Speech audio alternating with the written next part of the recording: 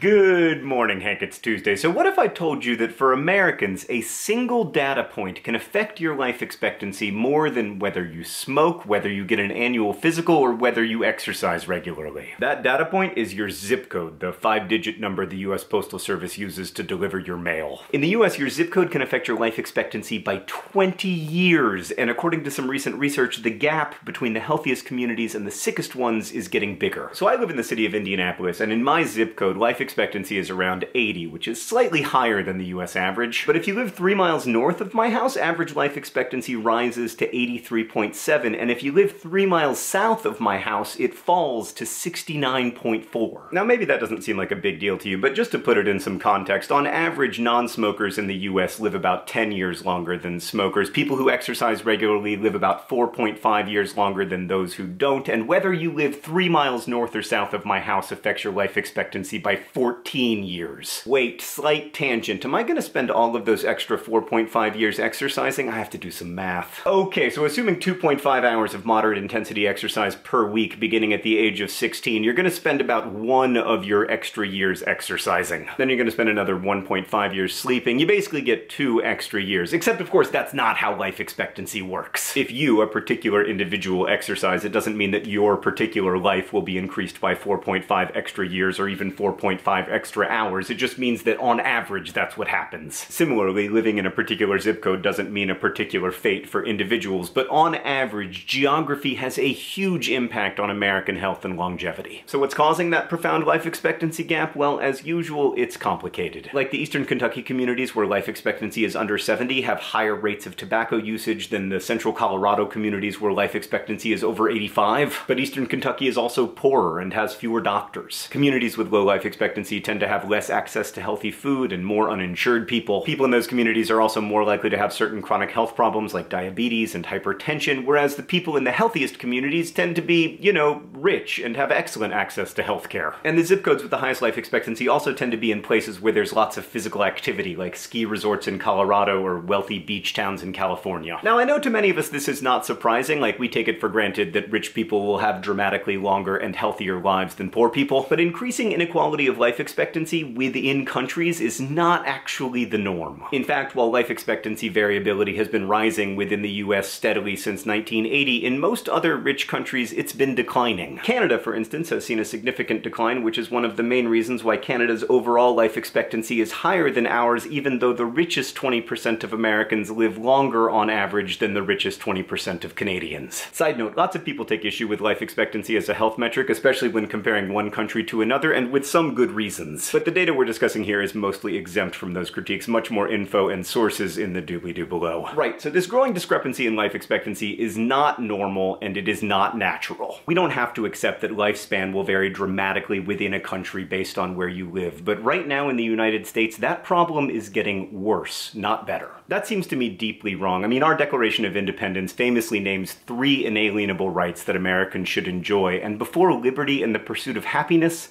there is life. Hank, I'll see you on Friday. Actually, no, I will see you tomorrow for a surprise bonus Vlogbrothers video, and then I'll see you on Friday.